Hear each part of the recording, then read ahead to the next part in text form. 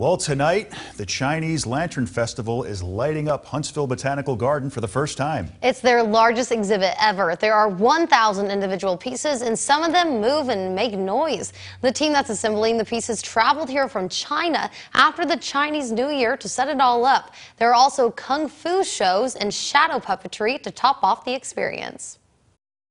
This one just wowed all of us. So it's something that everybody's going to want to see. It's family oriented. I love the fact that the tigers roar and make noise, and the birds, you can see them turning their heads and, their wings. So there's movement in these exhibits. The exhibit goes until May 19th, and you can see it with a regular garden and tree fee. And since we heard the lights look even more amazing at night, our chief meteorologist Maggie Denizio will be giving us our forecast from the Botanical Garden tonight. Maggie, we are kind of living through you right now, so tell us, how are all the lights?